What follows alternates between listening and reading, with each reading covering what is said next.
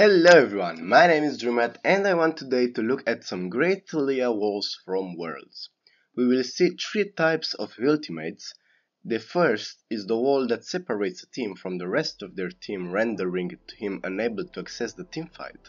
The second is the wall that traps a team in the range of another team and in close proximity to their tower, and the third is the wall that secures an objective.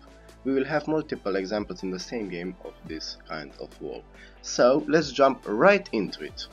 The first showcased ultimate is in the quarterfinals second game, where Samsung Galaxy defeated Longzhu. Watch how Crown pats around the map and positions as such so he separates Orianna from the rest of her team, rendering her useless for the entire fight.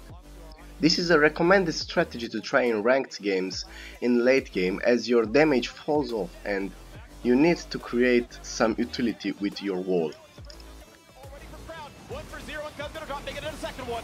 And it's gonna be a giant stop on the backside. This could be everything they need. Shotgun to buy a few seconds, but it doesn't matter. A triple go coming across two.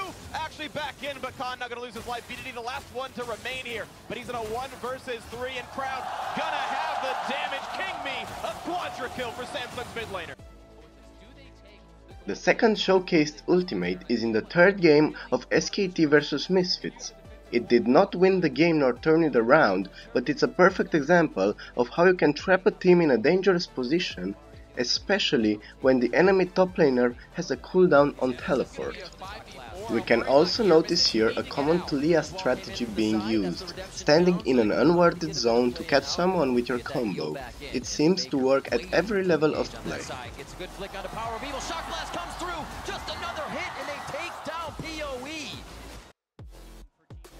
The third example comes from the fourth game of Cloud9 vs Team World Elite.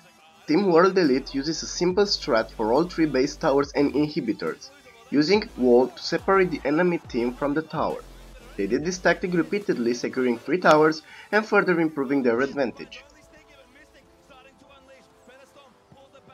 Still looking for the snaps. He's not on rampage as he takes down contracts. Give that one to you guys, because I was not jumping in on choke that time. C9 feels like they're heavily out of options right now. Beautiful wall. Impact the only bit of defense right now. Ben zips back towards Mystic, and Mystic's just like, yep. I'm chilling out. Ooh, good ult. Actually, I think tanked there by Ben. QS that's it up, but Mystic's still there. Shockwave is good. They killed Mystic. They managed to take down the threat. Still, Cena moving forward. Cannot be too aggressive, but Condi is actually going to go down to Jensen. Grabs himself a double kill. 957 is going to be the third, and C9 hold. Again, playing safe, fading back for a wall angle. There's a good one. Going to cut them off from the turret completely. Pillar under the minions, but WE going to take down the turret.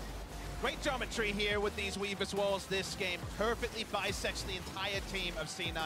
Going to be 3 exposed inhibitors, 2 already down. So that's gonna be it for now, guys. Follow these simple ultimate tips and also try them in the practice tool along with your WEQ combo, and you shall climb the ladder in no time. I might also make a rune guide in the future, but until then I will answer any questions regarding that subject also in the comments. If you found this video useful, please consider subscribing if you didn't already, and thanks so much for watching. Goodbye, guys.